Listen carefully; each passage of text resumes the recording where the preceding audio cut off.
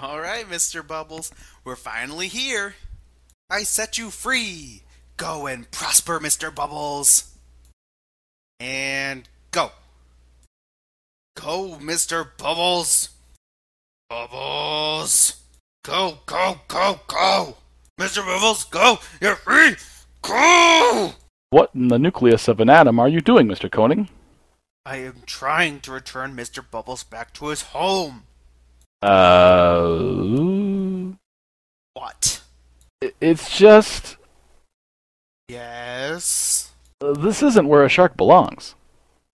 He's not just a shark, he's Mr. Bubbles. Right. Well, you know this isn't Mr. Bubbles' natural habitat. You know that, right? Well, yeah, of course I knew that, Mr. Cressbach. But why does it matter? Well, every animal has a specific habitat they live in. Mr. Bubbles could never live out here because this environment doesn't provide all the things he needs to live. Oh, that's right. I forgot to think about all the things that Mr. Bubbles needs to live. It would seem so. All right, Mr. Cressbach. Sounds like you and I need to figure out what Mr. Bubbles actually needs to live. Sounds good to me.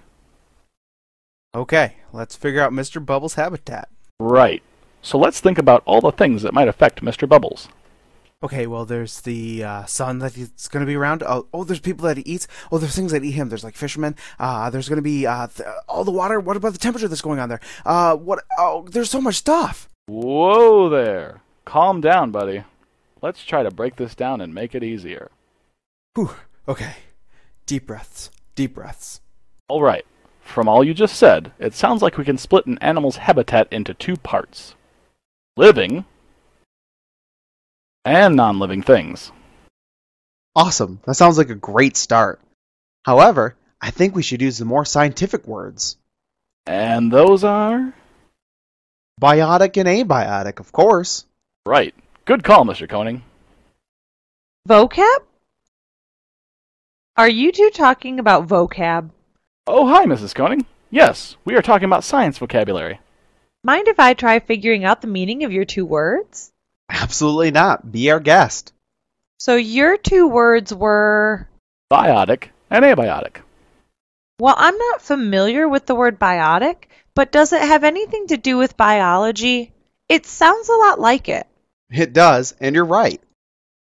Biology is the study of living things, and biotic, it just means living. Gotcha! While the prefix a means not or without. So I would imagine abiotic means without life or not living. Bingo! Great! English accomplished. See you guys!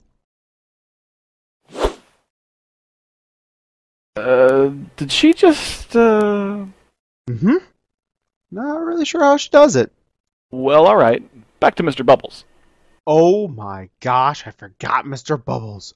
Bubbles, come here. You have got to be kidding me. Yes, Mr. Bubbles. I bet Mr. Bubbles knows the things he needs. Let's ask him.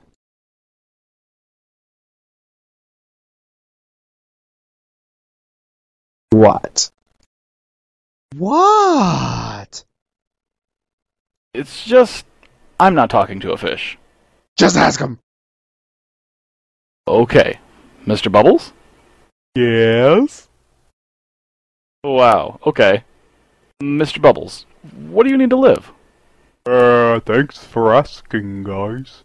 Let me show you. Whee!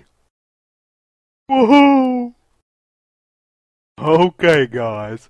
Well, let's first start with me. And us while we're at it. Of course. Okay. Well, in this habitat, we're all living. Oh, I remember this. The study of living things is called biology. So, since all three of us are living, it must mean we are biotic. Great! But that's not the only biotic things in my habitat. I also need things to eat. Just kidding. Well, I think that brings us to the first part of your habitat. Ooh! I guess the question is, what do sharks eat? Humans? Well, actually, sharks eating humans is actually pretty uncommon. Yeah, there's much easier things to eat in the sea. Well, everything a shark eats is, or was, living. So, food in this case would be biotic. Yum! Oh no! Alright, so the first part of Mr. Bubbles' habitat is food. And because it's living, or was living, it's biotic. Right. So, sharks eat, but do they drink? Hey, Mr. Bubbles. Yes. Do you drink water? Well, all living things need water to live, and I don't drink it like you think. I absorb it through my skin. I guess that brings us to the next part of your habitat, water. All life on Earth needs it to live. And Mr. Bubbles is no exception. Right. And since water isn't alive, it has to be abiotic. Right. Abiotic, meaning not living, of course. You know, guys, there's another way I use water. I hunt in it, I swim in it, find lady sharks, and I reproduce. So I use the water as my shelter. Sounds like we got the third part of your habitat then. Shelter. Now, I'm one of the kings of the ocean, so I really don't have much to hide from. But to most other animals, shelter is where they hide from other predators, and sometimes have their babies there too. So is shelter abiotic or biotic? I'm guessing that probably depends on what it's using for shelter. Oh, sure. That makes sense. If the animal is using a cave, its shelter would be abiotic. But if it was using trees, it'd be biotic. Yup, that's correct, guys. Shelter can be using non-living things. Abiotic. Or non-living things. Biotic. The last thing I need to live is space. Like outer space? No, Mr. Gressbach. Means where he lives, where he finds his food and mates. Gotcha. So the area he lives in is his space. Yup. Space is really important. I need to make sure there's enough food, water, and space for me. I can't be competing with too many other sharks, or else I might not be able to get everything I need in my habitat. Oh, also, space isn't living, so it's considered abiotic. Wow, Mr. Bubbles. So is that all the parts of your habitat? Yup, that's it alright. Awesome. Thanks for your help, Mr. Bubbles. Oh, it was my pleasure, gentlemen. Bye. See you, Mr. Bubbles. Huh, that really was a lot of fun. It sure was. Understand now why the forest wasn't the right habitat for Mr. Bubbles? Sure do. The 4 parts of a habitat wouldn't match what he needs. Food there wouldn't be right for him. It has water, but Mr. Bubbles needs to be surrounded in it. Mr. Bubbles wouldn't even have been able to move, so shelter's out of the question. And finally, the space itself doesn't match Mr. Bubbles at all.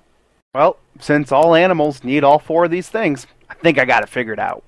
Great, sounds like it's vacation time. How'd you do that? Just enjoy your abiotic sand. Okay. Ba-do-do-do-do, ba-do-do-do.